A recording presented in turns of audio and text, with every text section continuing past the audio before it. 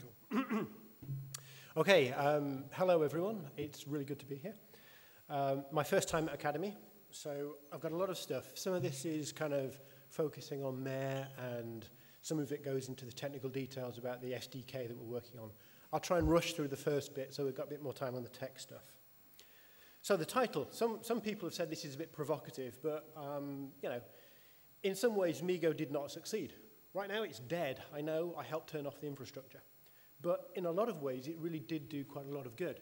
You know, so we do owe Intel and Nokia a serious amount of thanks for putting a lot of money and a lot of effort in, bringing the awareness of this stuff up in the general environment. But this is now the story of what's kind of happened after the big guns left. Do a bit of talk on the history, and then, like I say, hopefully go a bit more into the SDK. And we're really proud of what's happened. We've got Yola and Sailfish with the first mobile device. We've got Vivaldi doing the tablet with Plasma Active. We've got Nomovoc doing IVI, and people like Mika Bostrom have been helping us with Qt 5 packaging porting.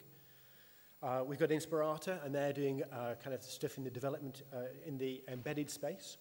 We're working with Digia, ICS, and we're really quite proud of everything that's been coming together around the whole Mer environment, and we want more people to do it. So, really, what are we talking about? Microphone. Phones, of course, but tablets, televisions, cars. Qt has got a thing for fridges. So really, it's absolutely anything. And when you've got things like the Raspberry Pi at the retail price that is, innovation and the ability to use that even in small businesses for prototyping is really a very real opportunity. So really, we're moving heavily into the embedded space, and we're doing it with Qt and Qt-based frameworks. So a little history. MIMO, in around 2009, was running, and Nokia were making a lot of progress there. Carsten Munk started a project to kind of open it up a little and show what we could do in the open source community. And we got quite a long way with that. We got some tablets that we got working and little bits of kit. And then Moblin was also coming at the same time with this strange C-based framework. And then we had MeeGo suddenly come on the scene, and that was the RPM-based solution. But you know, this wasn't important to us. What it was a focus on Qt, and that was something that we found was really what we wanted to get done. So we looked at this, and we kind of took our attentions away from MIMO and the Mer version there and onto MeeGo. Anyway, things kind of didn't go so well in the end, and really that's where we move on from. We'd already looked at what MeeGo was doing. We'd already said, guys, there are things you're doing here that aren't quite right. We think MeeGo should be a little bit more broken up. We should be able to focus on different areas of it rather than having a big monolithic delivery. So we were putting forward a proposition which essentially said we should focus on vendors. We should focus on people that want to make devices. Now, Intel and Samsung, unknown to us, were kind of having a little chat, and all of a sudden Tizen sprang up. But we didn't really care, we did it anyway. So Mer started. Have I missed a slide here? No. And it had pretty good success at attracting the vendor interest from the MeeGo concept, which was really good. And we kind of said, okay, well, what else do we need to do? Quality is an important part of Mer.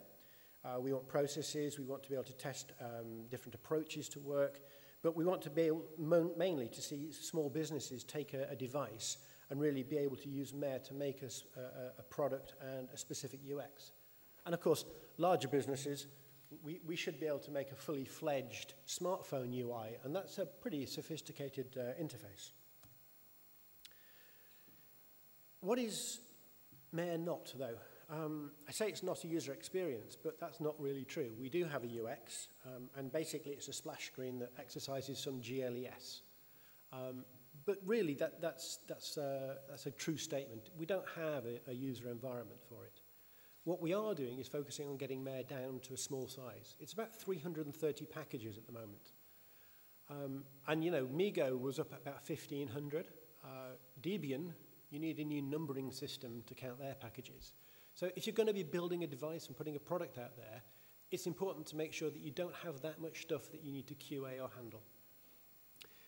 You don't get many choices. We use systemd, we use various other bits of capability, but you are free to change and free to choose. Plasma Active use Network Manager, and rather than Conman, which we use in the core. So it still offers this entire open source choice and collaboration capability. And yeah, we've done a lot of delivery. There's some examples here of where we've actually had quite a variety of success. Lots and lots of different porting packages that are going on.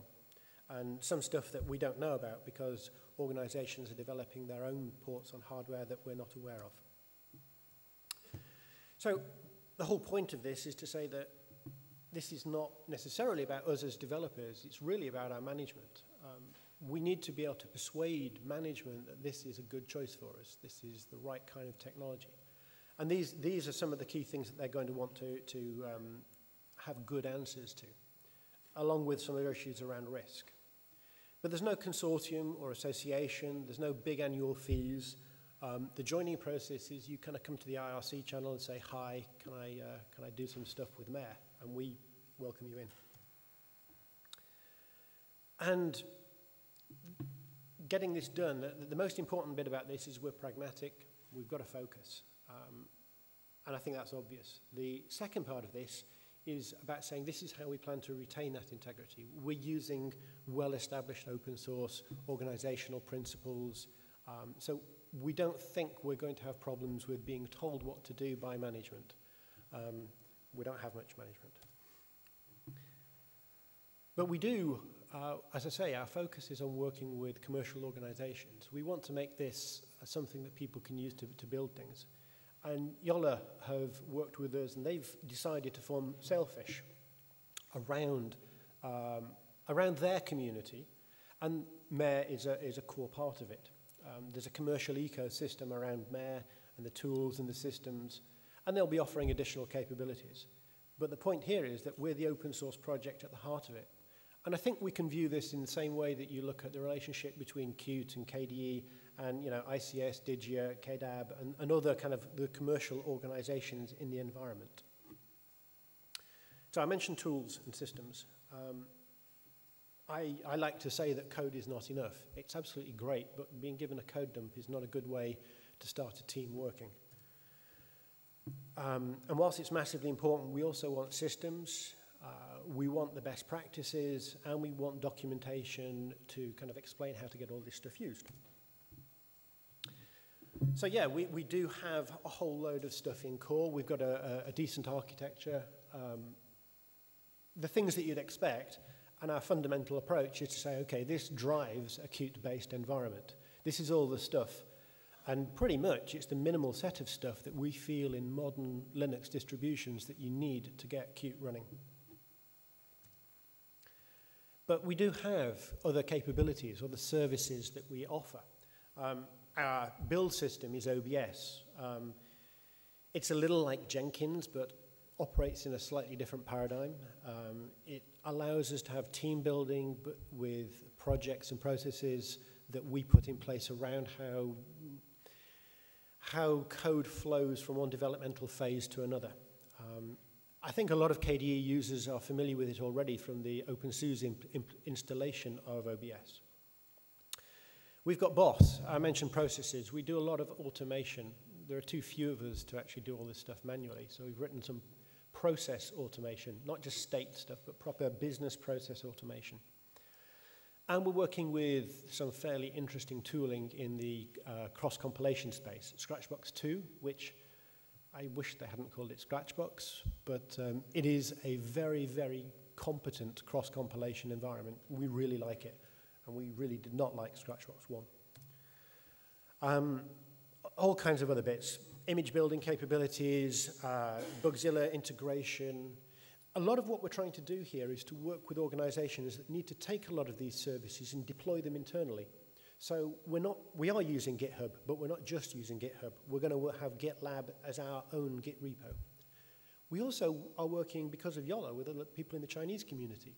And we've got issues with GitHub being blocked from China. So there are things like that where it's beneficial for us to have our own Git management. Okay, libhybris. Can't mention Mer without talking about this. We were in Finland drinking quite a bit. And we were talking, and it was like, well, you know, okay, so you've got this glibc environment, and that's our application, and we've got these binary blobs that do this graphics acceleration, and they're built with Bionic. And you're telling me you can't link them? Like, seriously? So that was the premise, and we kind of chatted about how that should be done, and we decided not to do it through dbus or anything like that.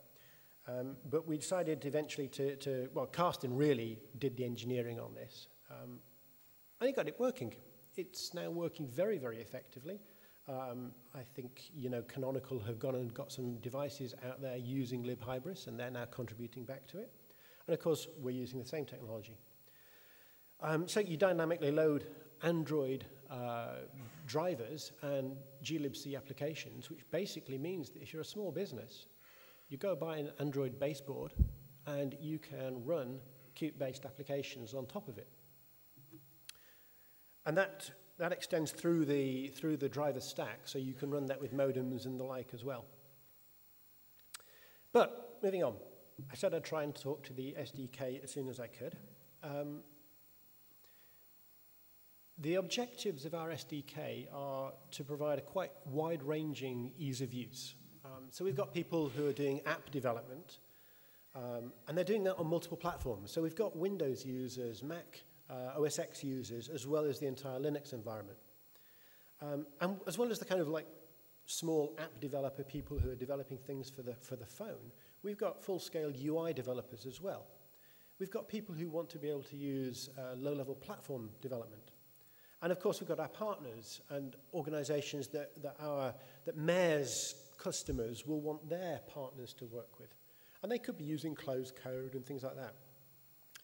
So we have all these objectives, but we want to be compatible with the fundamental Linux developmental style. We want to do things the Qt way. So Sailfish and Yola have really driven and sponsored a lot of this work. It's all done pretty much in the open, although I admit we probably talk too much on closed channels because of our commercial discussions as well. But they have kind of set the framework out for the work that we're doing. And it's about starting off with something we put together in the Mer environment, which was our platform SDK. And that was okay. You want to help us do some work on Mer, what you need to be able to do is build our packages. So rather than port our tools to every single distro out there, we thought, you know, what we really want to do is use Linux containers, by which I mean a chroot, but you know, it could be better in the future, it will be. So you put all our Mer distro into a container, and all of a sudden we're a self-hosting platform that's also got an awful lot of deployment capability. We use, as I say, chroot, but LXC and VirtualBox are other containers. And you can kind of see where I'm going with this with the multi-platform support. So this whole run anywhere stuff then gives us a platform SDK that does things like work on the middleware and the low level. You want to build a kernel, you want to go in and play with systemd, or you want to do some GStreamer work. You'll be using your own editors and you'll be using a platform SDK. Then you want to go and build an image. So we've got our local image building tools and that kind of stuff. Test tools, the ability to kind of run the automation tests and submit back to our QA systems. OBS for talking to the build systems and that kind of thing. The cross-compilation, so that you're in your chroot and you want to build a MIPS version of your code. Just download the MIPS environment, put a MIPS target in place, and you're doing that. So this platform SDK is a very important low-level piece of the puzzle.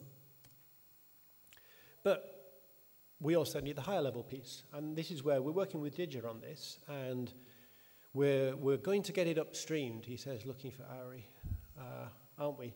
So there's some discussions we need to have there, because this is not standard. This is not your normal way of building stuff on a Linux environment. So we do have to kind of come and talk to the Qt community and say, look, this is what we're trying to do. We're going to try and do it the best we can. Help us to get this upstream and supported as part of Mer's open source kind of work.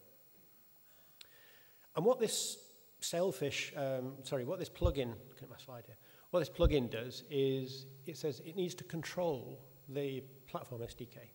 It needs to control the containered build engine, in this case in VirtualBox.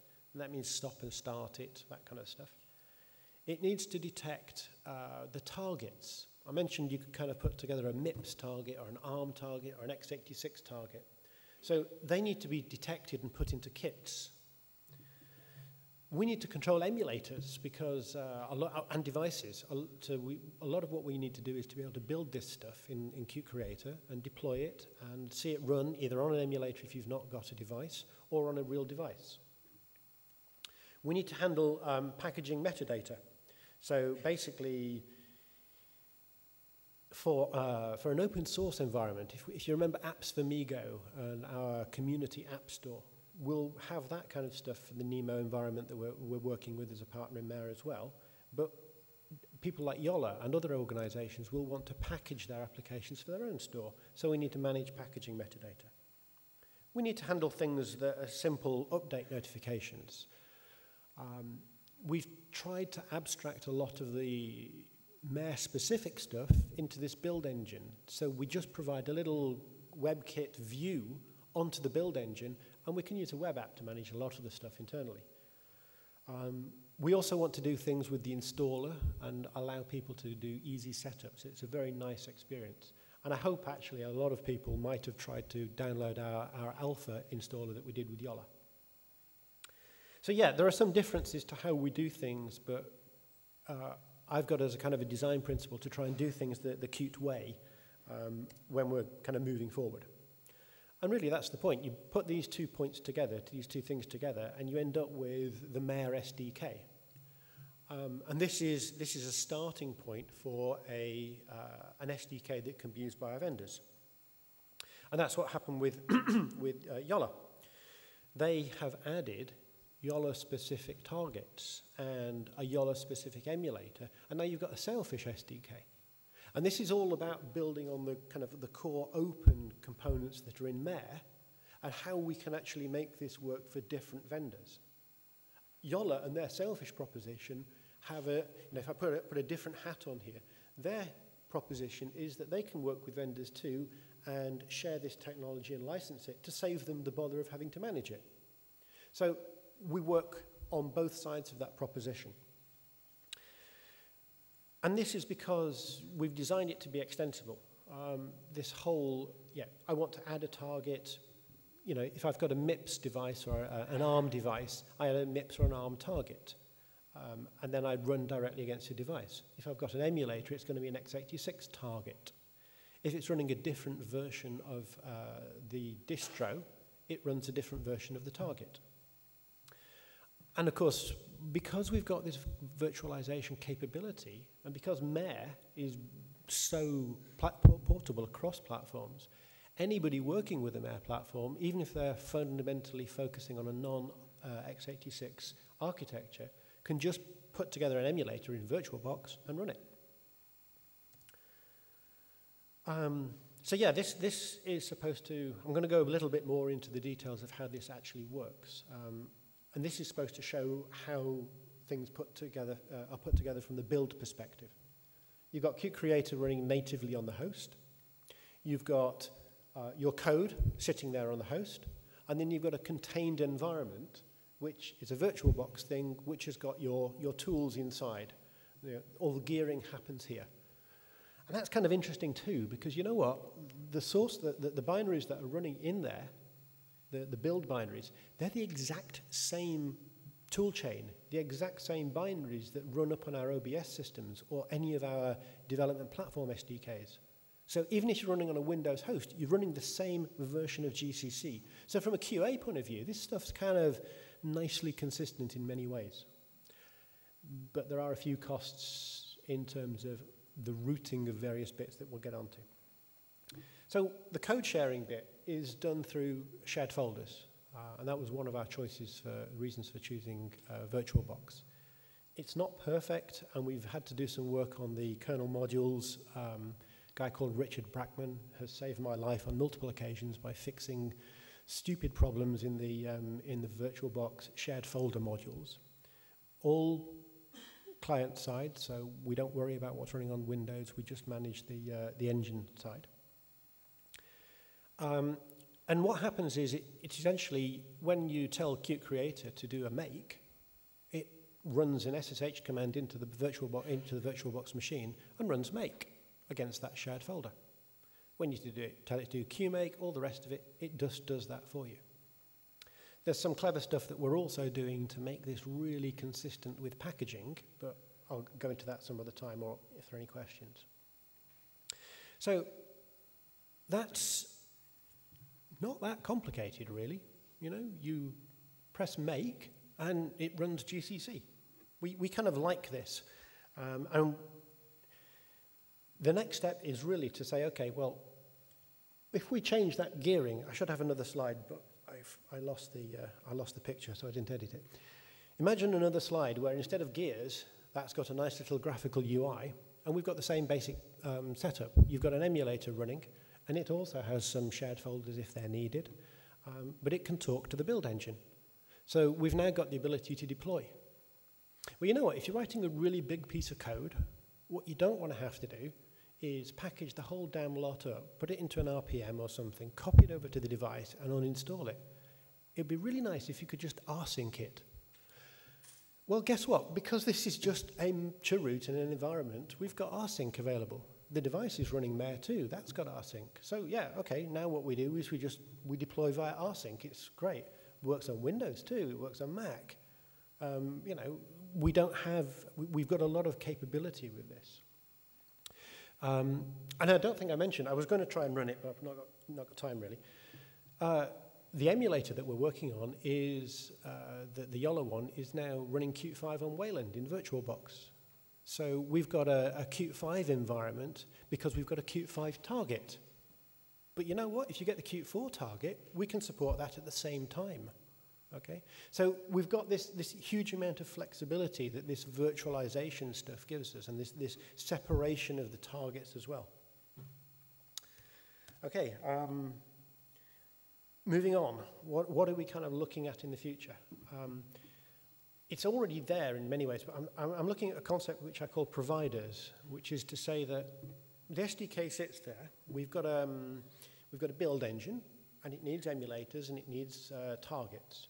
So a provider is a web URL that lets me download emulators and targets.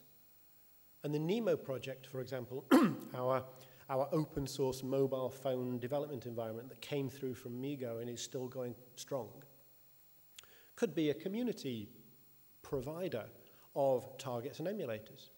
If you want to run Mer on a Raspberry Pi, you can do that, and that can be a provider. Plasma Active can be a provider and say, okay, download a Plasma Active tarball, and that's simply the root, the target. Here's a Plasma Active VDI. You've now got an emulator. All of a sudden, the ease of entry into this environment is a lot better. The App Store story for these environments is better. We want to do better emulator support, so a little better integration. We want to improve low-level simulation on the emulator.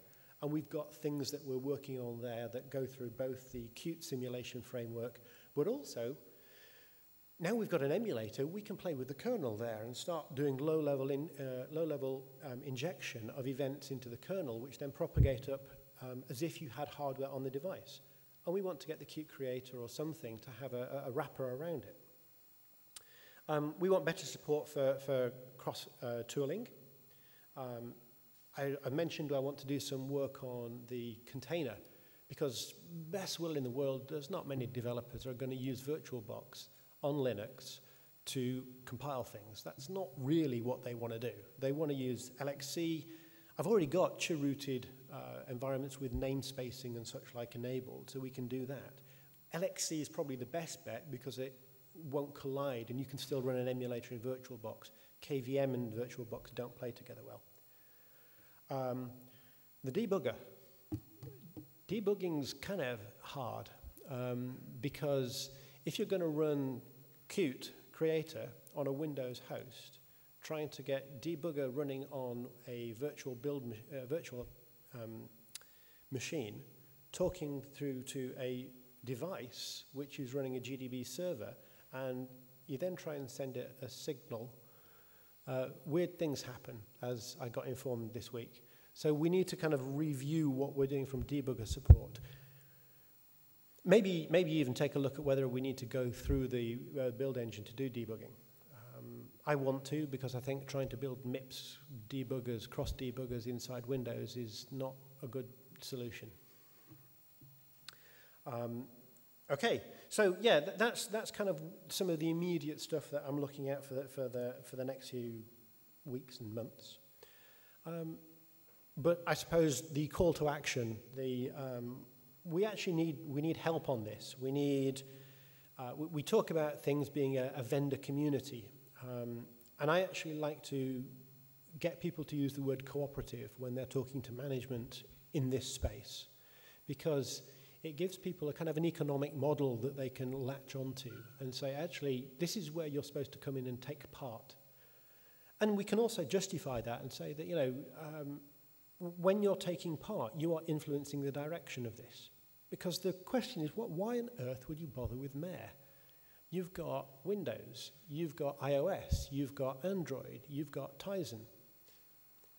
So in the room, I think it's pretty damned obvious why you'd bother with Mer.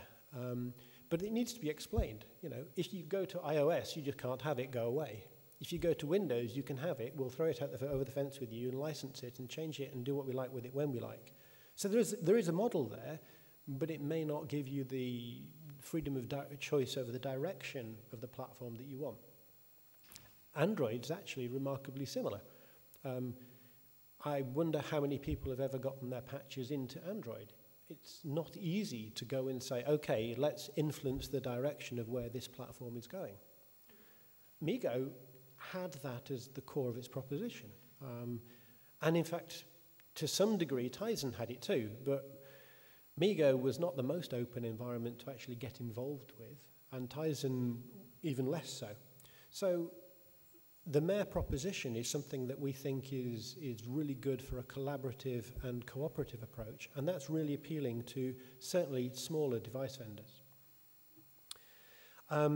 Anyway, on a more direct call to action, I need help with Qt Creator. I really do need to make sure that we get this plugin to fit into the architecture around Qt. I need to make sure that people tell me as soon as possible about any problems we're having that, ooh, you shouldn't be doing it like that, or that kind of thing.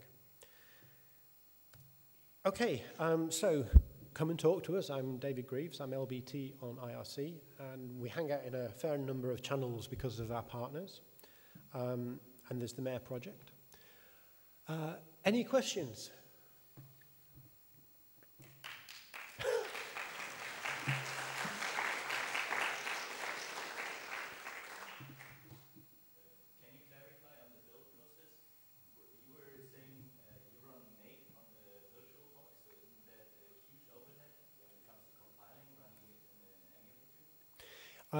We run, so the question is, do we run make in the VirtualBox, and is that a huge overhead? I think one of the key things here is it depends on your definition of huge. It really does, because is it an overhead? Absolutely, yes. Is it a huge overhead? No, not really. If you actually look at the day-to-day activity of running make, the amount of time that you lose for, say, a GCC compile is quite small. You allocate multiple cores to the VirtualBox machine, and it runs pretty quickly. You allocate it a chunk of memory. And bearing in mind that you're asking this question today, if you were asking this question in 6 months, you'd be running on Windows. Because in 6 months, I would hope that we'd gone further with things like LXC as a container in the Linux environment. So then the overhead has got to be measured about the fact that you're running the same version of GCC rather than something that's been recompiled to work under some environment under Windows. So it's not an ARM machine, you're not emulating something different. Okay, so the second question in there is how is that working when it's doing cross-compilation? Scratchbox 2 does low-level system call intercept and translation, okay? So when you open a file, it looks at the file it's trying to open and intercepts the path. When you open, If you log into the target, which is an ARM binary target, it will be using Qemu to emulate. When you open GCC, we intercept that file, we see it's GCC, and we redirect it to a native GCC, which is a cross-compile. And that uses native a native binary to do a cross-compile. We don't call it by its cross-compile name. You just call GCC. So you can't it feels like you're running on a native ARM environment, but we're doing this acceleration. And we've done a huge amount of work to accelerate things and some tricks to pick up, there are some damned awkward build systems that insist on building tools like QMake halfway through and then using them, which is great fun under ARM. But we've got around that and we've accelerated that too. Any more questions? Yes? I don't know. We have a task at the minute to get up to date with the latest Linaro one. So I think, are we on 4.6 and we should be on 4.7? If you want to help, where are you? What version of GCC are we on at the moment? And you're going to help us get to 4.7? Yep, thank you. They're going to help us get to 4.7. So, any other questions? What about other tooling like Valprint? Yes. Way back, I said we talked to Migo and said, guys, when you do a release, you're holding up the release of everything because, the background's blue and you want it to be green on the UX side of things. So what we've done is we've broken Mer down into a number of projects. Mer Core contains everything that you'd pretty much want to put on a device. And by the way, that's GPL 2, not 3, because we think that vendors are scared of it, not because we're scared of it. One of the other things we've done is broken out Mer Tools. So we have a different environment for Mer Tools. And Mer Tools contains the stuff you want in your SDK or the stuff that you might want to put onto a device for debugging. So yeah, I'm not going to try and pull it up right now, but things that I remember, LA Trace, Valgrind, there's just a list of them. And basically anything you want. It's a pretty standard environment, so you just port it. And what I typically do is go grab the OpenSUSE or Fedora RPM, look at that and use that as a basis for packaging it, and then we package. Any more questions? Anything on the Qt side or Qt Creator? Okay, thank you very much.